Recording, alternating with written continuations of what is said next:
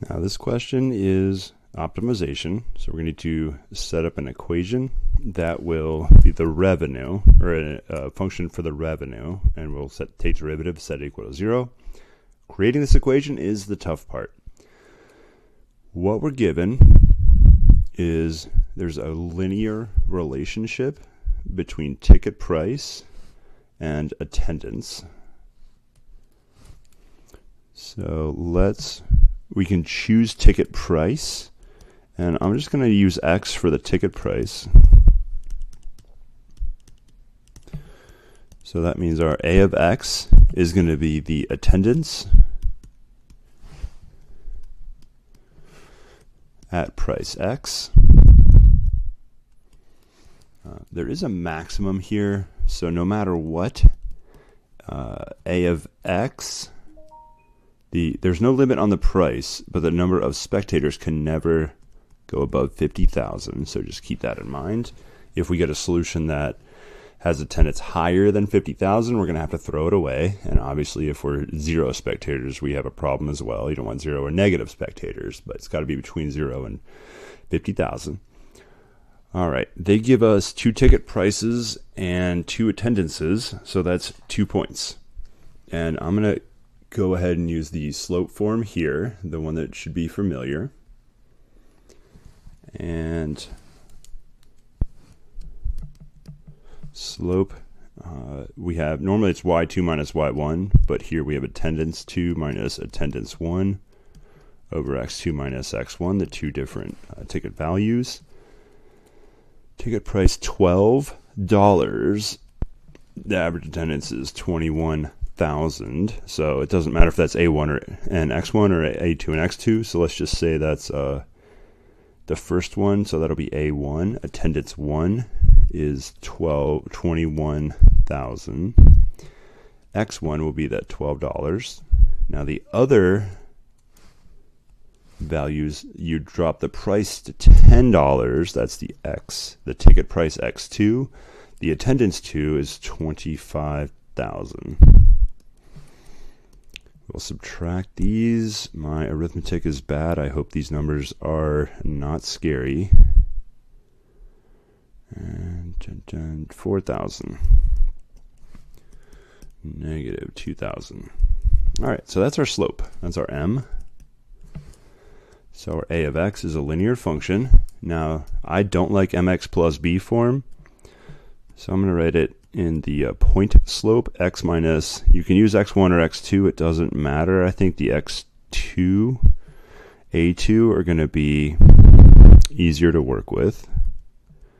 And remember, this just comes from the same y equals mx9 minus x1 plus y1. I'm just converting it. I'm using x2, a2, because my a is working as y is. That's just taking the playing the same role as y. So negative 2,000 x minus x2 was the price of $10, and the y value, or the attendance, was 25,000. I circled them right here. And this is our A of X. This is the attendance. This is not the amount of money we're making. This is the attendance. I think this might look nicer if we distribute our negative 2,000. So negative 2,000x. 10 times 2,000 is positive 20,000.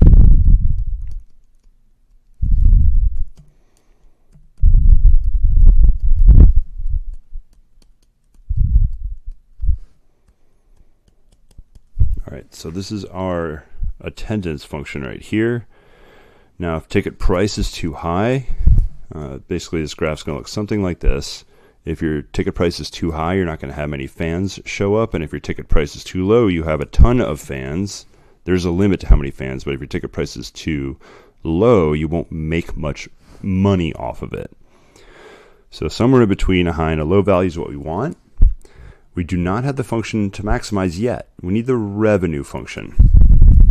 So how do we get revenue?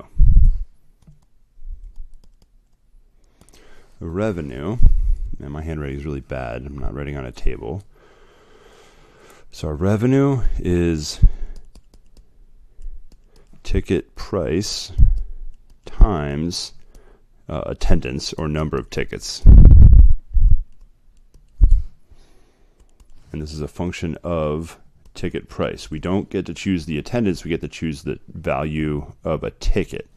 So ticket price is X, as was stated right at the top of the screen. What's the attendance? That's the function a of X we just wrote down.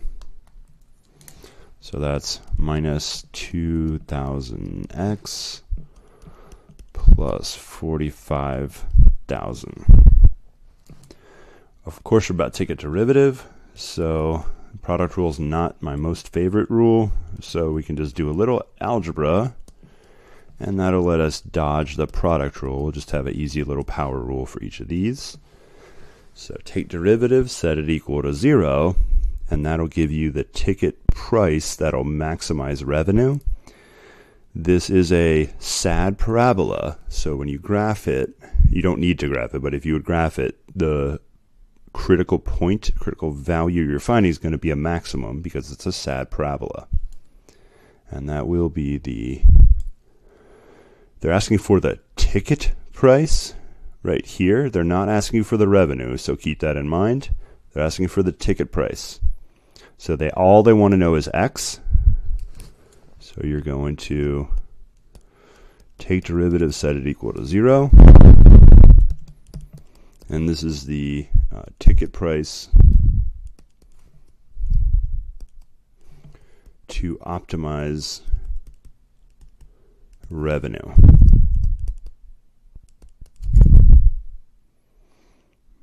All right, I'm bad with numbers, so I'm going to stop right here, but this should be pretty easy. You're going to have a linear function, set it equal to 0. When you take the derivative, you'll have linear function, set it equal to 0, and you should be able to get your X value right out of that.